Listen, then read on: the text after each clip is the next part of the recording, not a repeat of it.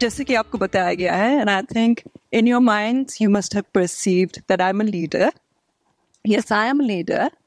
And I believe each one of us is a leader, irrespective of what age we are at and irrespective of what stage of life we are in. So even as a student, भले ही आपकी खुद का friend circle हो या आपके school में आपके groups होगी, for example, if you play football or if you play hockey, you must be really good at it. So in that sense, courtesy your talent and your abilities, you already are a leader in a particular aspect of your life. तो मेरा ये मानना है कि leadership का मतलब जरूरी नहीं है कि आपके पास कोई पद हो. It's about taking responsibility. So I'm here in front of you, and it is an absolute honor to be here. I've been waiting for this moment for a very long time. And I'm here not as a leader, but someone just like you. I come from a very humble background, from a relatively smaller town, pretty much like Chandigarh perhaps, if Chandigarh can be called a small town. So I'm from Jaipur. That's where I was born. But my education had happened primarily in south of India. और आपको पता होगा कि south north पे जो अपना education system है शायद अब एक समान हो गया होगा.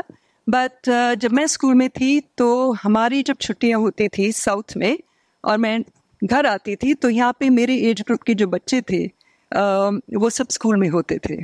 तो या तो मेरा ज़्यादातर समय छुट्टियों में किसी स्कूल की लाइब्रेरी में होता था, because I was also pen pals with some of the principals in Jaipur, or I would spend a lot of my time in the village during my vacations, where my grandfather and great-grandmother, who was my bestest of friend till I was in college, that's when she passed. And because of that, I spent a lot of my time in the village. तो पता नहीं मेरे को मेरे लंबे बाल वगैरह थोड़ा सा इतराते भी हैं, तो पता नहीं आपको समझ में आएगा या नहीं आएगा. पर जब मैं बचपन में जब छोटी थी तो I was a bit of a Tom boy. मैं एक जगह टिक के नहीं बैठ सकती थी. तो ये कुर्सी मैंने इसलिए यहाँ पर रखवाई है because I know if I am standing I just be pacing all over the floor. So that's how restless I am. तो उसकी वजह से मेरा जो इंटरेक्शन गांव वालों के साथ था, और आपको पता है नॉर्थ में ज़्यादातर घर के बाहर कौन होता है, कौन होते हैं? बड़े बुजुर्ग, ज़्यादातर मर्द होते हैं. तो मेरा जो इंटरेक्शन गांव के पुरुष के साथ था दैट वाज क्वाइट हाई, और वो भी विलेज के एल्डर्स थे. मैं छोटी थी तो उन लोगों ने मुझे पैम्पर भी किया था. But I grew up in a very holistic inclusive environment. शायद कहीं ना कहीं उसकी वजह ये होगी कि आई केम फ्रॉम अ फौजी बैकग्राउंड. सो इसलिए जो फैक्शंस, जो डिफरेंट डिविजन्स या भेदभाव जो हम अक्सर करते हैं, मैं उसमें नहीं पली बड़ी. साथ में साउथ में जो स्कूल में थी उसका नाम ऋषि वैली स्कूल है, वहाँ पे भी हमें कभी किसी प्रकार का भेदभाव की भावनाएं जो होती हैं उसके बारे में कभी किसी ने कुछ बोला नहीं. It was a very inclusive respectful environment that I grew up in. और उसी की वजह से बचपन से मुझे लगा कि मेरा गाँव एक परिवार है जहाँ हम सब एक जुट होके, और मुझे याद है अभी भी जब मैं छोटी थी और काफ़ी सालों तक मैंने यही देखा था कि गांव में कुछ भी हो जाए, चाहे एक परिवार में किसी भी प्रकार की समस्या हो, whatever the challenges may be, everyone else would come together and find a solution to that problem and uplift and help that individual or that family. So that was the spirit of camaraderie, which I find somewhere is missing as of today. We are breaking down as a community. We are disintegrating because we're becoming more and more self-centered and not inclusive. And मेरी जो journey रही है, so like all of you, I went on to do higher education because I believed that with education, with exposure, with knowledge, comes a sense of bringing in innovativeness. And but with that, it is also important that your mind is kept open, that you're like a sponge, willing to be a child, willing to be a student your entire life. And I think that's the biggest joy that personally gives me the strength and confidence that I have. Even whatever age I may be at, I'm not telling you what that is, but I feel very youthful. I feel like a child. I have that bubbliness and that curiosity which annoys people beyond belief. But I'm proud of it. Because of that, I'm constantly learning. Because I believe I can be in the midst of great faculty members, people who've done PhDs and so on and so forth, great actors to learn from. And I could be out on the street learning from a street urchin, जो बच्चा पैसे मांगता हो या pen बेच रहा हो. Somewhere there's something I can learn from him or her too. And that's what makes life exciting for me. And again, because of that inclusive environment that I grew up in, whether I live in a city or I live in a village, to me it does not matter. क्योंकि मेरा ये मानना है कि as human beings, we're all the same. We all have similar dreams. We all have similar aspirations. बस difference सिर्फ ये हो सकता है कि एक बंदा शहर में चाहेगा कि उसके पास मर्सिडीज हो, दूसरा चाहेगा मारुति हो, और मैं गांव में मेरे पास 2 पहिया वाहन हो. But what is the commonality in it? Anyone? What's the common thread? It's a mode of transportation. It is a tool that's going to make my life easier. Whether I roam around in a Mercedes or on a Yamaha bike, it really doesn't matter. Or on a bicycle. Yes, that requires a little more effort. But it brings me from point A to point B. And how I aspire to grow as an individual and how I can contribute to taking along that path of growth as a community, I think that for me is what is most important. क्योंकि मेरा ये मानना है कि हम सब में वो क्षमता है, वो पोटेंशियल है, जहाँ हम अगर चाहें तो अपने टैलेंट्स को एक साथ लेके आके, एक्सपर्टीज को एक साथ मिलके, as a collaborative force, we can change the face of our nation. But first, we have to believe in that. And to do that, there's something that Samir said. You have to believe in yourself. You have to know yourself. It is very important to understand, and there are 2 questions I'd recommend you think of. What are your values? And that is an answer that you need to give to your own self. Don't think about other people. ये मत सोचो कि दूसरे की आपसे क्या अपेक्षा है, चाहे वो आपके माता पिता हो, भाई बहन हो, या आपके टीचर्स हो, या फ्रेंड्स हो. Do not get influenced by it. आप सबको पता है कि अपना अक्सर लोग बोलते हैं, besides this, which is the other brain? Sorry? Yes. Sir said it. But amongst the students, anyone? If you heard, sir, you can repeat it.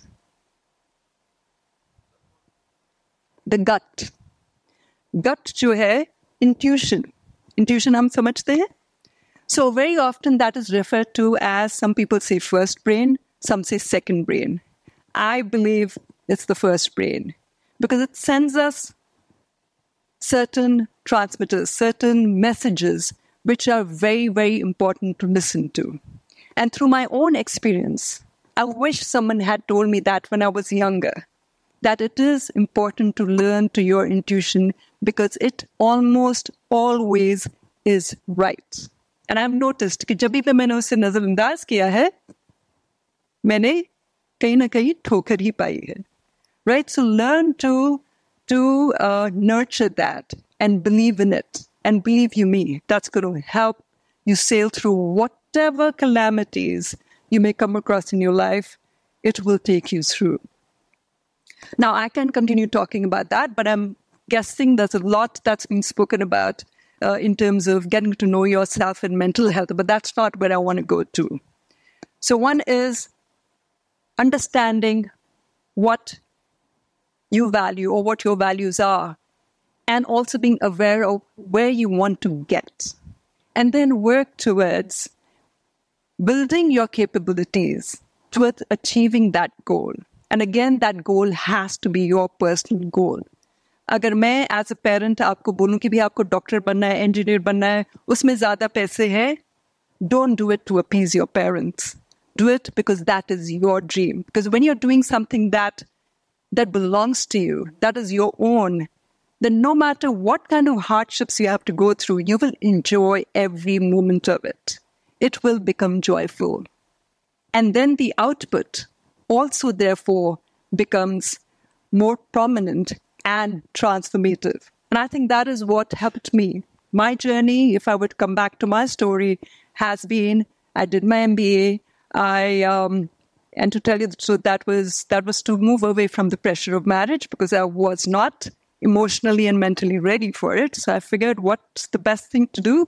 Continue studying. And it worked for me. And then I worked in the corporate sector. I worked in Bombay, Delhi.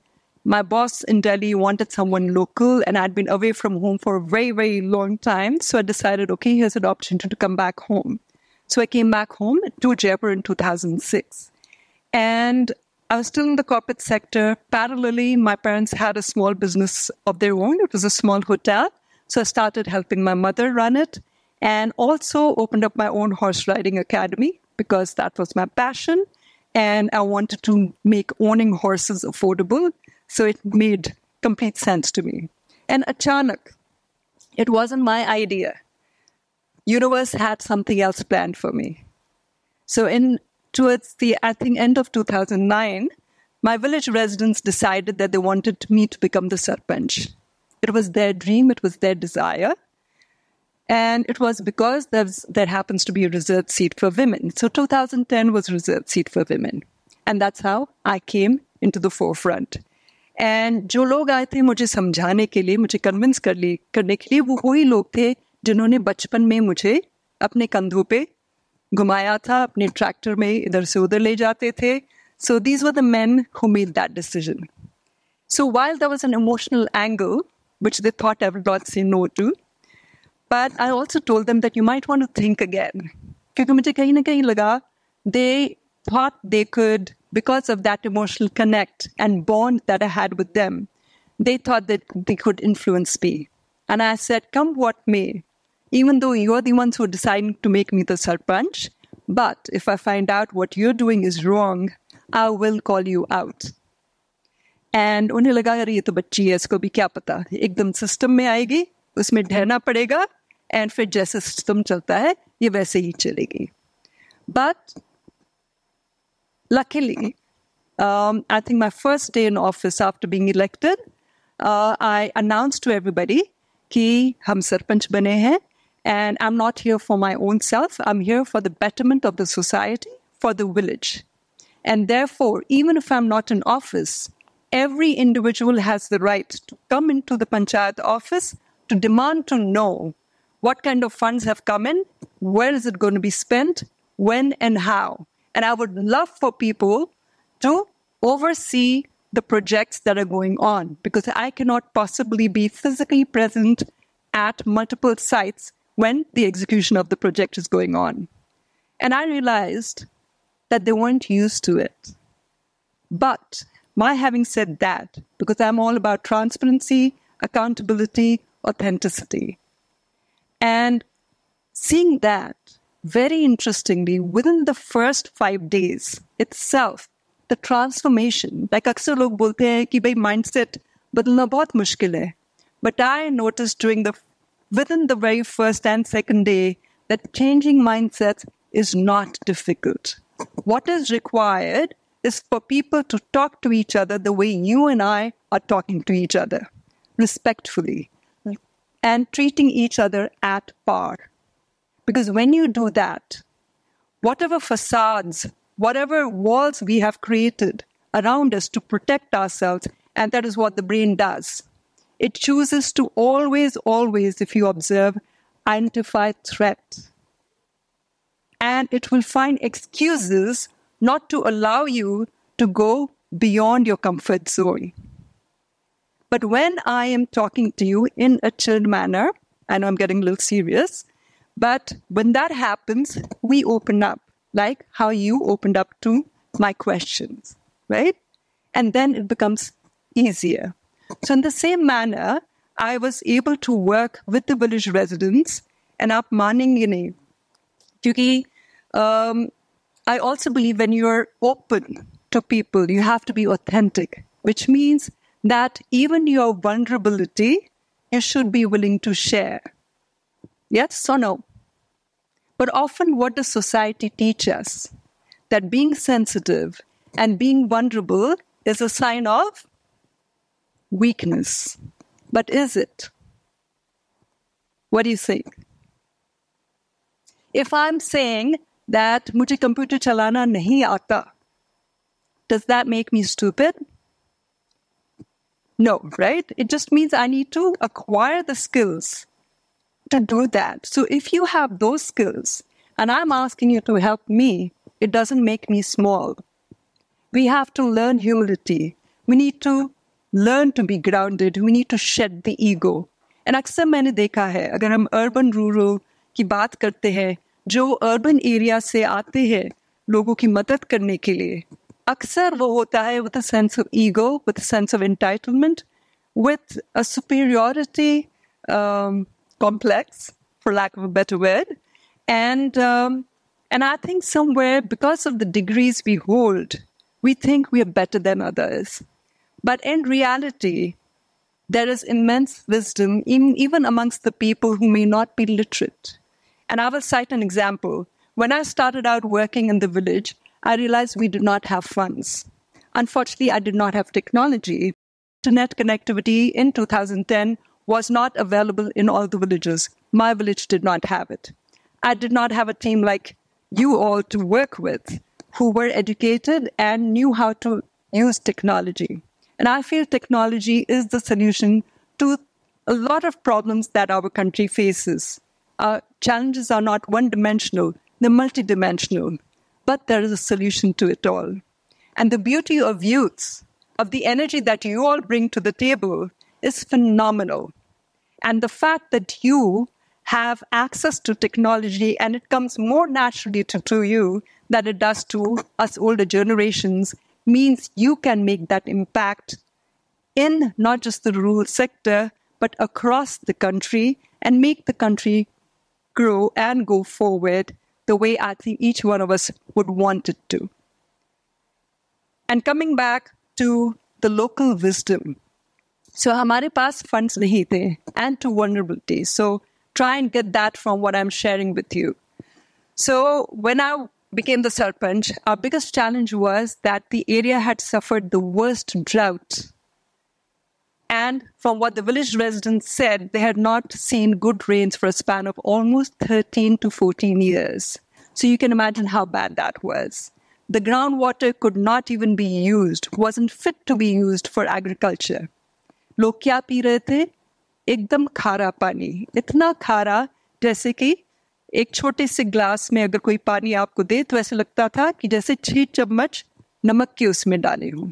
So that's how saline it was. And that is what people were surviving on. And the first thought that came to me, which I did not voice, was why have they not left the village? But the answer was clear. You don't have proper education. You don't have skill sets. And if you were to migrate to a better place, which is the closest city, being Jaipur, and you're not able to find yourself a job, you can't afford the shelter that you're hoping to get, then obviously you will break down. There was at least that sense of respect, the fact that you had a chat over your head. And there is that respect that comes to you and that self-confidence that I have a place I can call home. But if I move to the city, that's taken away from me, right? So I'm, of course, simplifying things. So water for us was critical because after air, you need that to survive. And I realized the panchayat funding was not enough.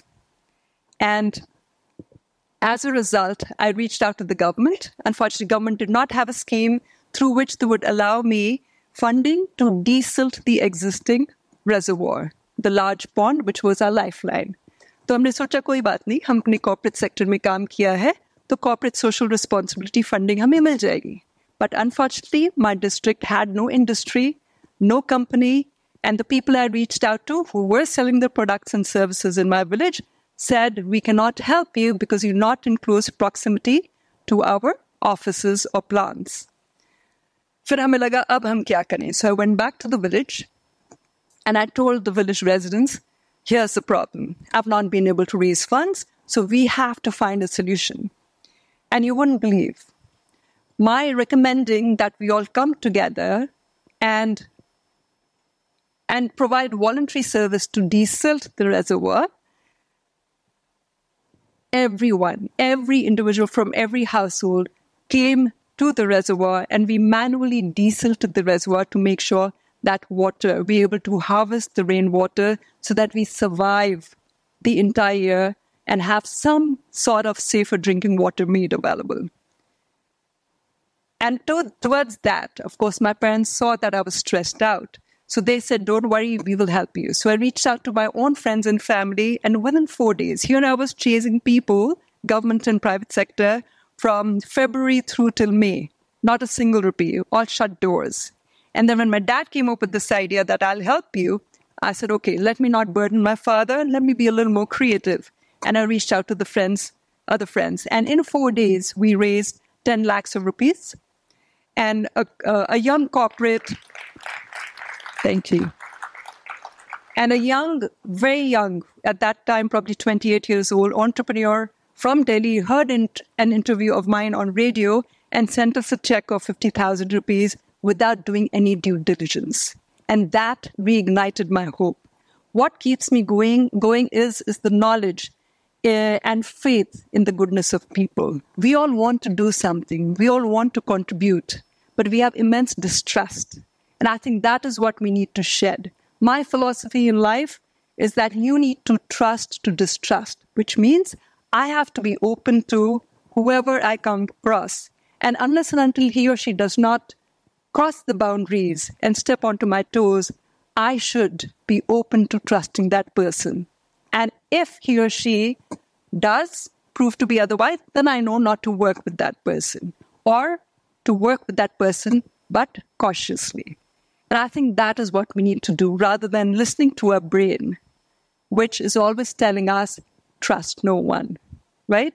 So I have a lot of examples like this to share with you, but I will leave you with this one message, that our country has immense potential.